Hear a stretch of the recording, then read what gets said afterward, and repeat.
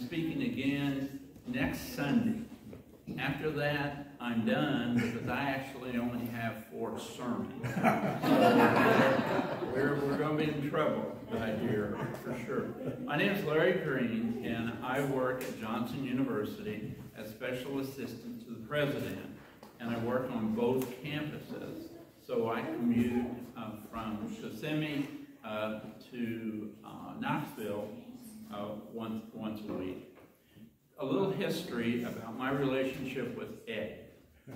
So he was a senior at Johnson Bible College then, and I was a freshman. And I had no socks, long hair, and so Eddie was assigned to me as my mentor. So everything that takes place during this sermon is Eddie's responsibility. So if it's okay, it works. If not, all right. Joshua, Deuteronomy 34, verse 9. Now Joshua, son of Nun, was filled with the spirit of wisdom, because Moses had laid his hands on him. So the Israelites listened to him and did what the Lord had commanded him. In Joshua 1 through chapter 6, it tells about Joshua's taking over the kingdom. After the years with Moses, the wilderness experience, the battles, the many years of teaching that Joshua experienced under Moses, and the death of Jesus, Joshua was chosen to lead the most cared-for nation that has ever existed. If anyone had a right to panic at this point in time and fear the day, it was Joshua. Listen to these 3 points. 30 days of weeping and mourning. 30 days. 603,550 people are out there weeping and mourning. We don't do much mourning at funerals anymore. But in the early days and in this time, it was a time of great, great sadness. There was no email. Unfortunately, no cell phone or no Google Maps. Joshua had to feel that he was just pretty much on his own. If I were Joshua, here's what I would want to know. How to organize the people for the most effective crossing of the river. They've got to cross a river. How to cross the river without losing someone in the current. How to prepare the people for the adventures which await them. He remembers the times of doubt on the part of the people. So, Joshua is expecting some serious guidance from God. And here's what God says. Verse 6, chapter 1, verse 6. Be strong and courageous, because you will lead these people to inherit the land I swore to their forefathers to give them. So, if I was Joshua and God had spoken to me, although I trust God, love God, I would have said, that's it? I mean, that's it? You're just saying, be strong and courageous? That's all you expect from me? That's what God had said. God, though, gave these 3 elements to Joshua. Joshua stood ready to lead the people. God gave him 3 changeless elements, which exist still today, that will help Joshua accomplish leading the people into the promised land. The first element is God's word. In Joshua 1, 7 through 9, here's exactly what he says. Be strong and courageous. Be careful to obey all the law my servant Moses gave you. Do not turn from it to the right or to the left, that you may be successful wherever you go. The progression went like this. Know and understand the book. I mean, that's reviewing it. Practice the book, that's modeling it, and then communicate the book, teach. Love the Word, learn the Word, live the Word. So what is this about? I've never seen this. Who's doing this? We have several groups that do it. Several Groups? Groups. Yes. God told Joshua, don't let the book depart from you. Live the Word, read the Word, study the Word. In 1968, Myra and I are in senior Bible class, Johnson Bible College. The professor comes in, Dr. Clark, and says, here's the assignments for the class. Number 1, keep a notebook of the class lectures. Now that's no problem for me. I'm dating Myra, who is far smarter than I am, so I could just review her notes. I didn't say copy, I said review her notes. Number 2, we're going to have some pop quizzes. You won't know when they're coming, we're going to have them, so you need to be ready. Number 3, going to have a semester final and then an end of year final. Okay, I got all that. I can do that. I've made it this far as a senior. I surely can make it this one last class. And then he said, well, this is a long well. You need to read the book of Acts 50 times before the end of the semester. That's 28 chapters times 50 adds up, if my math is correct, and I'm a minister, so it's probably not, but I think it's 1,400 chapters. Well, he didn't know my schedule. I had to get up at 7 in the morning for Greek and go through classes. We had chapel every day at Johnson in those early years. Then after chapel, there were more classes. Then at 3 o'clock, I went down to the dairy to milk cows. I worked my way through Johnson University milking cows. Now, if you ask me, I would tell you it got utterly disgusting. No, don't ask. Let it go. But we did have, and this has never been shared publicly, we named all the girls, the cows, for the girls in the dorm. There was Donna, Deidre, Myra made it as well because I was dating her. So after that, we had to go to chapel. It's now 7 o'clock. So what we would do, Johnson had a balcony just like that right there. We would go into that balcony with our rotten, smelly, dirty clothes on. And that aroma, I don't know how we didn't get it spelled. That aroma would pass down off that balcony into the audience, and people would be looking and wondering what's going on.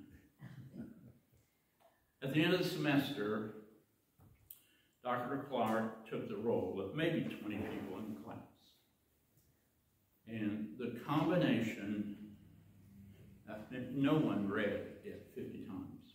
No one. He closed his grade book and said this: when you get out of here, you're going to have time to prepare sermons, marry people, bury people, counsel people, and serve in 100 other tasks, which will always be taking you away from your priority as a Christian, was to spend time in the Word. At the end of his life, Joshua 23:6, he challenges the people, be strong, be careful to obey all that is written in the book of the law of Moses, without turning aside to the right or the left. Joshua, a man who certainly took that challenge to heart and lived with it. When Joshua and the children of Israel are ready to cross the Jordan to enter the land, he will experience the second changeless element. The second element is God's power. So first of all, the book, changeless. God's power, changeless. chapter 3, verse 15 through 16. Now the Jordan is at flood stage all during harvest. Yet as soon as the priest who carried the ark reached the Jordan and their feet touched the water edge, the water from upstream stopped flowing. The priest who carried the ark of the covenant of the Lord stood firm on dry ground in the middle of the Jordan while all Israel passed by until the whole nation had completed the crossing of dry ground. As Joshua stood on that bank, what has to be going through his mind? It is a mind that remembers that when Moses and he were standing at the Red Sea, he saw it part. So there are three things that happen here. Number one, Moses saw the Red Sea part. Joshua is seeing the Jordan part. They're walking on dry ground, crossing the ocean, the sea, and now the people are on dry ground again. God's power was present with Moses. God's power is present with Joshua. And it is to this point today. I was impressed with your prayer time. Some churches, we go in and we're in every Sunday. It's like, Father, thank you very much. It's a good day to be here. And I compliment you for giving your request, which is a point of saying you understand the power of God, and then praying for those individually as part of the power of God. God has made sure the Old Testament and New Testament that he provided plenty of illustration of his overwhelming power. He left nothing to wonder regarding his power to change the course of history.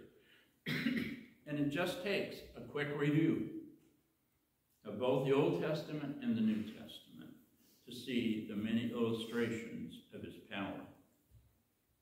God is mighty in his protection of his children. The Psalms teach that God's strength and readiness to protect us. When we feel powerless, the almighty power of God is reassuring. Psalm 8.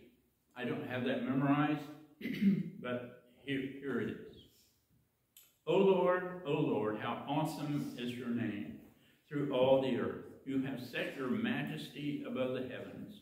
Out of the mouth of babes and infants, you have drawn a defense against your foes, to silence enemies and revenge. When I see your heavens, the work of your fingers, the moon and stars that you set in place, what are humans that you are mindful of them? Mere mortals that you care for them. Yet you have made them less than a god, crowned them with glory and honor. You have given them rule over the works of your hands, put all things at their feet, all sheep and oxen, even the beasts of the field, the birds of the air and the fish of the sea, and whatever swims the path of the seas. O Lord, how awesome is your name. Sorry. And that's point to power. The third element is changeless leader. Now when Joshua was near Jericho, he looked up and saw a man standing in front of him with his drawn sword in his hand. Joshua went up to him and asked, "Are you for us or for your enemies?" "Neither," he replied, "but as commander of the Lord of..." I'm sorry. "I have come." Then Joshua fell face down to the ground and referenced. Same thing happened with Moses at the burning bush. Burning bush, Jericho hillside. Holy ground. If I'm Joshua, I'm going to be asking this. What's it going to take to get through those walls and have a victory in Jericho? Here's what the guy says. Take off your sandals. For the place where you are standing is holy, and Jesus did. Oh, there's no forgiveness. I mean, there is all forgiveness. And they're all happy you did that.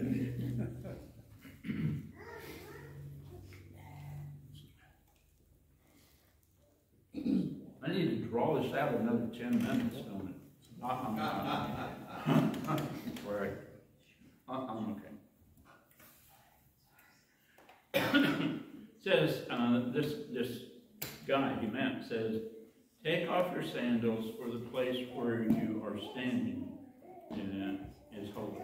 And again, I'm Joshua. I'm going, that's it? I take off my shoes, and we're going to be able to beat Jericho. It shows the changeless leader. Burning bush, Jericho hills. Holy ground, holy ground. Take off your shoes. Take off your shoes. Joshua, a man who faced the unknown. A man who trusted the Lord to work through him to fulfill the task which he had been given. He was not in his adventure alone, and neither are we. What is your unknown?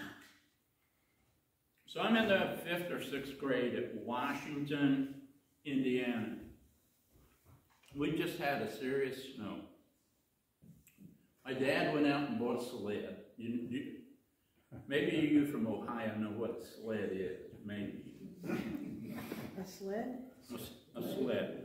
Yes. Oh, good. There's 2 people. How many people actually have ridden a sled? Oh, okay. I feel better. So I'm in my room. He says, "Go get ready." And I'm excited. And my dad says to my mother, I remember this clearly, I'm going to take him to Dead Man's Hill. And my mother, as clear as it was 65 years ago, she says, that will work.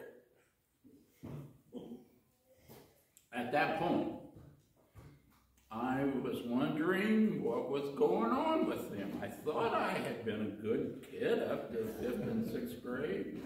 But however, that seemed to be coming to an end as my dad took me sledding to Dead Man's Hill. So we weaved through there and we got out to Dead Man's Hill, which is at a golf course. And there are other parents there who have brought their kids to Dead Man's Hill. We get out of the car, and here's what we hear. I hear, ah! Oh, he probably won't be in class tomorrow. Oh! And then there were broken sleds. So Jack, my dad says, come on, it'll be okay. Yeah, right, I know what's going on here. So we get to the edge of Dead Man's Hill. You cannot see the bottom. It's dark. It's scary. I'm scared. I have no courage. And then it happened. My dad laid down on the sled, and I thought, wow, this is going to be a reverse. And then he said, get on. Suddenly, what did I have? I had courage. So he said, push and jump on. I pushed and jumped on, and man, we went straight down that hill.